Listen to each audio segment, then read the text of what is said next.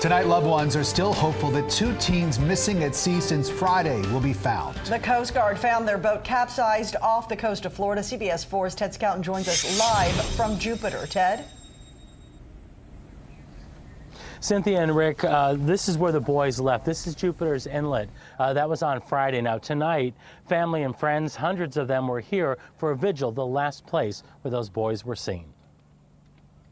They're still out there somewhere, God, that we have faith, God, we have faith that we believe. Hundreds of people prayed for their friends Perry Cohen and Austin Stefanos.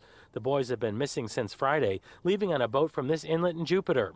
Their friends say these lanterns in the sky are meant to light their way home. Hopefully the lanterns will fly far enough that they'll be able to see them and just know that we're still looking for them and that we need them to come home. These boys are beautiful boys. They really, really are. Pamela Cohen is Perry's mom. She can only believe the boys will be found alive and well despite this eerie video showing the boys' boat capsized miles off the coast of Daytona Beach. Yeah, just confirmed nobody's on board. Trying to find any other gear. Cohen said despite their young age of 14, the boys are experienced boaters who know how to survive. At the time of whenever this incident happened that forced the boat to capsize, they use their heads and they are smart and they are working to stay for us to come and get them. The Coast Guard said it is possible, despite conditions at sea, they can survive for days. And in a warm water, you can survive for quite a few days.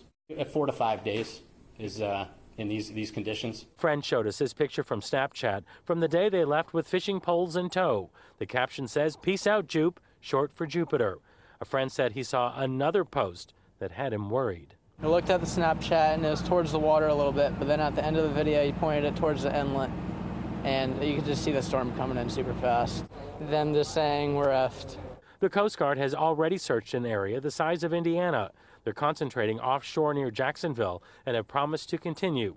That's a relief to family and friends who believe the boys will come home, but realize time is not on their side.